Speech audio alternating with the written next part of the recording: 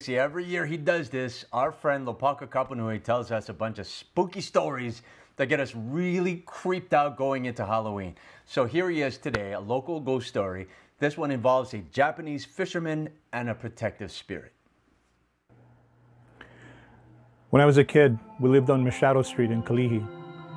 2 doors down was our Japanese fisherman neighbor, Fuji. We never knew his real name, so that's why we called him Fuji. He used to come over every night with boiled peanuts, sashimi, and we would hibachi with my dad and a couple of the neighbors. My dad asked him one time, "Fuji, don't you have any kids, any family? How come you come over every night and, bring sashimi and boiled peanuts? Not that we don't like you coming over, we appreciate the fish, but where's your family?"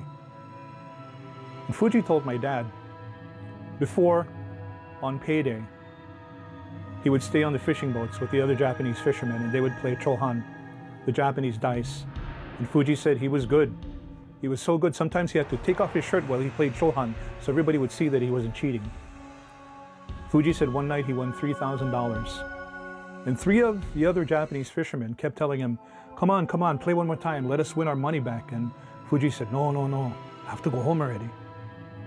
Fuji said he was so drunk that he decided not to drive back to Machado Street. So from Kewalo Basin, he walked all the way to Kalihi. He said, but when he was walking up School Street, passing the old Puea Cemetery, he said, Akualele came out of the cemetery and started chasing him around. And it actually chased him into the cemetery, and then more Akualele came, orbs of flame surrounding him. And every time he tried to escape the cemetery, the Akualele would block him, wouldn't let him leave. He said after several hours, finally, Akualele was gone.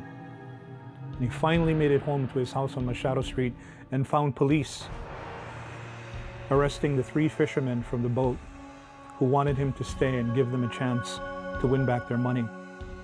Apparently, they'd been waiting there with knives, prepared to rob him and stab him if they had to.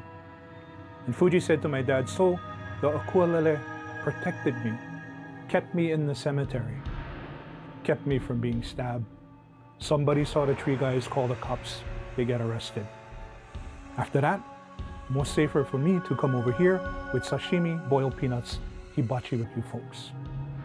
That's why I come every night. So don't mess with Uncle Fuji. Yeah, you can hear more spooky stories from Lopaka on Facebook Mysteries of Honolulu. He's doing a virtual tour this year, 13 Tales Over the Pali on Friday. You can sign up on that page. He's also on Instagram and Twitter. His stories are fantastic at Mysteries of Hawaii. And his website is also mysteriesofhawaii.com. Mysteries-of Hawaii.com. There you go.